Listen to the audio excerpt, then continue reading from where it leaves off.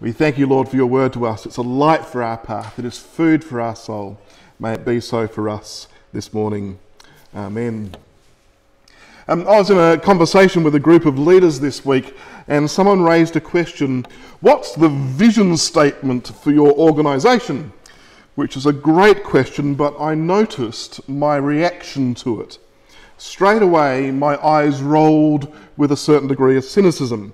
I think I put vision statement up there with the management tools of the 1990s, and I might be showing my age, but you might remember that time when there were tomes of wisdom played out to the up-and-coming leaders of the age, and we had books like 7 Habits of Highly Effective People and 10 Natural Laws of Successful Time and Life Management and the 5 most important questions you will ever ask about your organisation and the 1-minute manager and even Jesus, CEO, using ancient wisdom for visionary leadership. And I know I'm being a little cynical, but I wonder if you've had a similar experience. It may not be in the world of leadership or management, but there's always a magazine or a book or a podcast or something in the self-help section. Here's how to be a better you. Do these things and you'll be awesome, or at the very least you'll be acceptably good. And yes, I am having a laugh and being a bit cynical, but the thing is, there was, and at least, some degree of wisdom in books and resources like this. But for myself, I found that for every bit of wisdom and truth I gleaned from things like this, I would run into something. And that something was me. I would run into myself. For every inspiring word I would read, there was in myself a response of inadequacy or weariness or even shame and regret. For every little dream or excitement it stoked, there was a hollowness where it rested, almost entirely on me. And of course, when it comes to the shaping of our lives as we who are Christians, as we seek to follow Jesus, well, it's not meant to be like that, is it? But if I'm honest, over the last 30 to 40 years of my experience with the Christian industrial complex, we've sort of brought into this religion of self-help, except we take these sorts of books and other resources and we paint them with churchy colours, and some of it is blatant copycat stuff and utterly shallow. Your best life now, 7 steps to living at your full potential, or I declare 31 promises to speak over your life. Well, they're real book titles. But of course that's Joel Osteen, and it's reasonably easy to set aside his worldly wisdom along with his perfect teeth and say, yeah, okay, that's not got much to do with what it means to follow Jesus. But how about these sorts of resources? 8 Life Shapes, or Love Wins, or The Lost Message of Jesus and Paul. I mean, some of these books I actually agree with. I mean, there's some truth in at least some of these sorts of resources. So why can't I just help myself to that truth? I mean, isn't that what Christian discipleship's meant to be about? Learn the right things, apply the 6, 7 or 10 habits of the effective Christian life, and then work out what's next and do it all again? Isn't it? Isn't that why we have Lent courses and conferences and podcasts and sermons? I mean, if it's not working for you, I can go and polish my teeth a bit more if that would help. But maybe, and it may just be me here, that sort of way of self-managed growth leaves me feeling very similar to any of those other self-help books of the 1990s. Weary and very much aware of my own inadequacy. Something inside of me says, that's not the way of Christ. In fact, in the early 2000s, 2 sociologists suggest that underneath the culture of our mainstream Christian discipleship, if you can call it that, wasn't actually a theology of the gospel, but a different philosophy, and they called it moral therapeutic deism, which are 3 long words, but in sessions it means this. It's deism because even though God is mentioned and believed in, he isn't really in the room. God's an object of study, not subjectively present or accounted for. It's therapeutic because all the way in which we manifest ourselves makes it all about me and about my full potential, or the size of my business, or the success of my family, or the number of people in my church. And it's moralistic because it's usually espoused by a set of rules and principles which the proper sort of people should easily be able to do. And I've come to realise that that is an unhappy form of discipleship.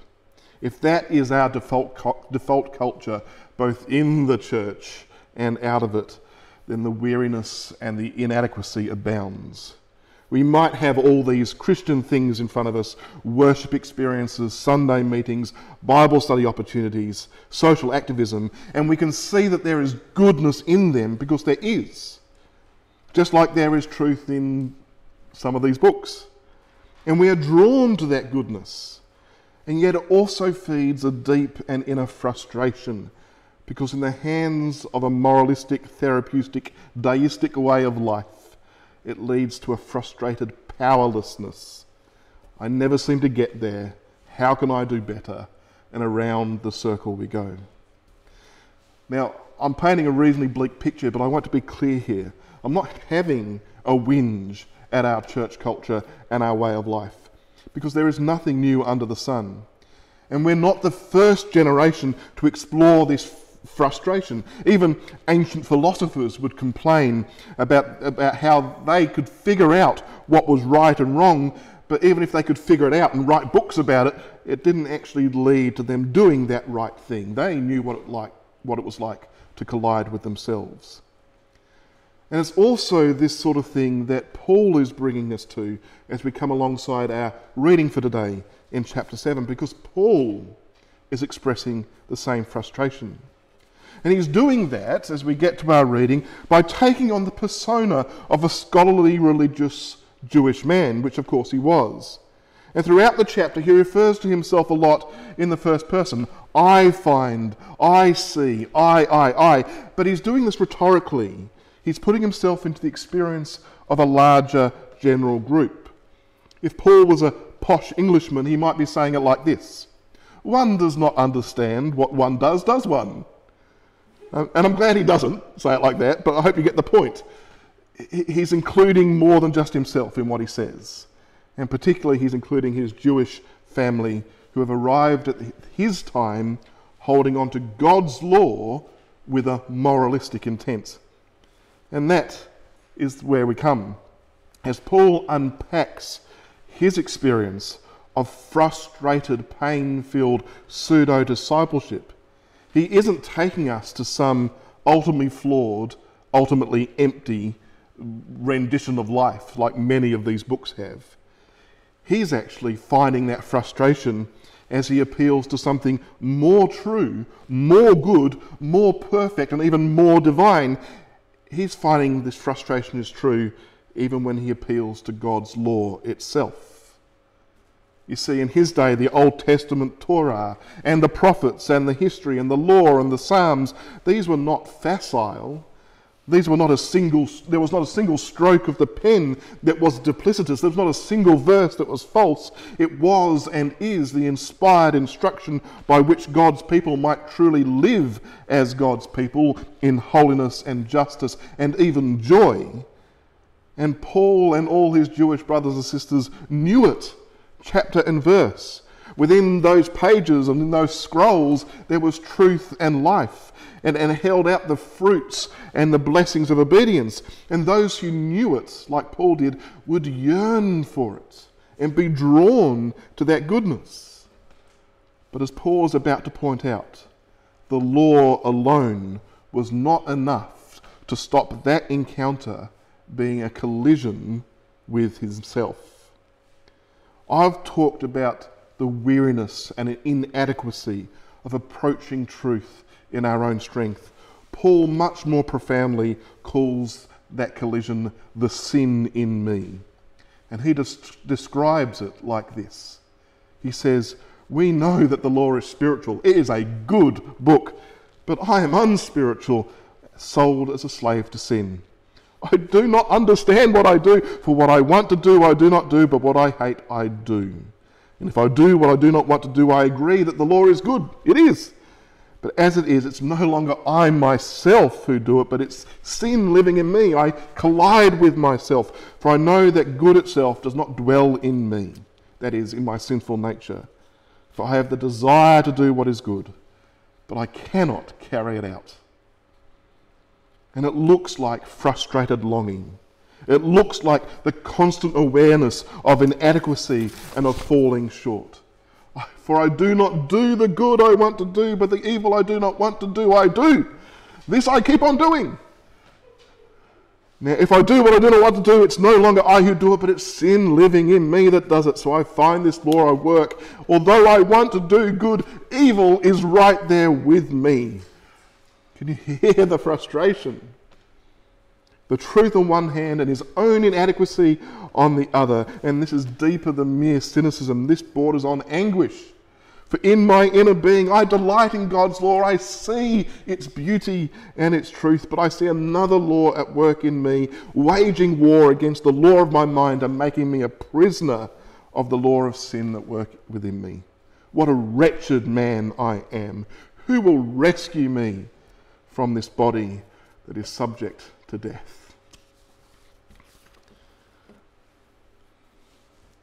What is it, this thing inside us, whereby even if we know the truth, even if we know what is right, even if we have the words of God himself, we find ourselves incapable of pursuing it in our own strength? Living in the constancy of that is bordering on the traumatic. Understandably, of course, we try and resolve that tension. One way we do that is we try and amend the truth. If the light that we see is revealing the tension that we experience, then we try and dim that light. We try and put aside our legalism by trying to shallow down the law just a little. We hear what God says and we say, no, that bit's too hard. I can do that bit, but I can't do that over there. God really didn't say that, did he? Or didn't mean it in the way that I thought he meant it? And we do this calculus. Now, of course, there's nothing wrong with studying God's law to clarify it and understand it's better, but that's different to trying to explain it away, to reconfigure our legalism so that the 7 effective habits of the law espouses the 7 things that we're good at. But remember, Paul here is speaking on behalf of his Jewish family, and he's fully aware of how the history of his family is filled with the cheapening of God's truth.